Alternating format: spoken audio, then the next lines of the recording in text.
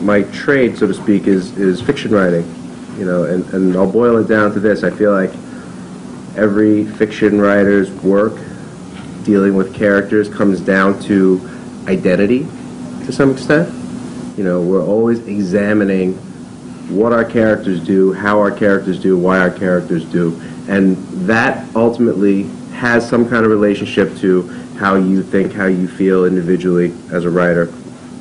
For me, growing up, you know, I was born in Taiwan, but I grew up here in the States, and I grew up on Long Island, which is like a really strange place, you know, especially for when you're the only Chinese kid in the school, and which was literally the case. So I think another one came in, and then a Vietnamese kid came in, like when we were about to graduate, but it was like the three of us, you know, and it's just a bizarre thing. So like I spent a lot of time in my life kind of questioning my identity, who, why, how, what the hell is going on, so on and so forth. It's worked out. I'm okay. Everyone will sleep well knowing that, right? But in terms of what's going on today, I think it's still a really pertinent question, and will continue to be a really pertinent question. And I think what we're going to do is we're each going to speak a little bit. I'm going to spend more of my time using this wonderful clip of Mr. Donald Trump. I won't say too much about the clip. I think the clip kind of speaks for itself. I'll just say that it had a lot of effect on me in terms of how, first of all, who is speaking, okay?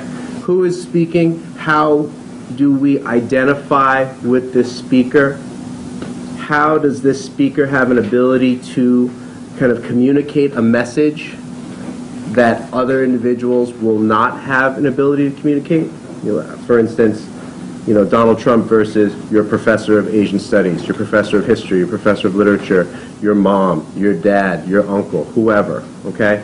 And then the mediums through which an individual like Donald Trump can kind of say something and have that something transmitted to the world almost instantaneously.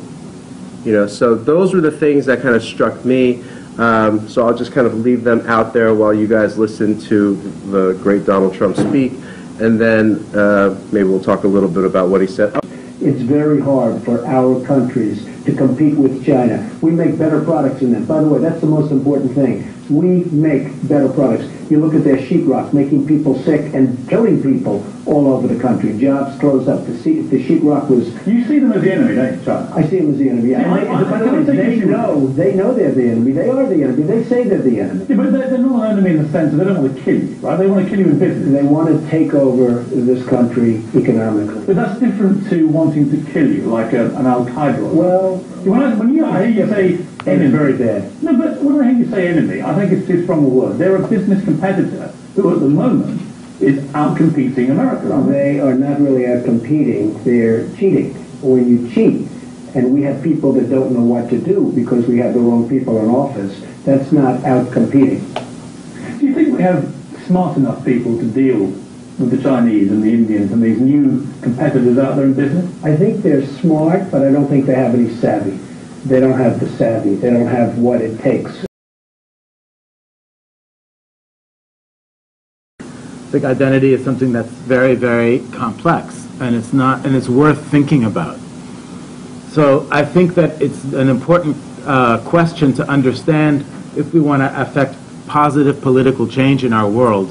What kind of identities do we want to have, and with whom do we want to connect, and for what reason, right? And so I think, in a way, if you think about Asian Americans, since we're here talking about at the Asian American Writers Workshop and at the Asian American Institute here, Research Institute, even Asian American has a very abstract identity. I mean, do you think Koreans and Japanese get along so well in Asia? Whereas Korean Americans and Japanese Americans want to make some kind of connection here out of a shared political choice and out of a shared history here as well, right? So I think that when we think about Arab Americans, where do Arab Americans fit within that dynamic, and where do Muslim Americans fit within that dynamic as well, particularly within Asian America?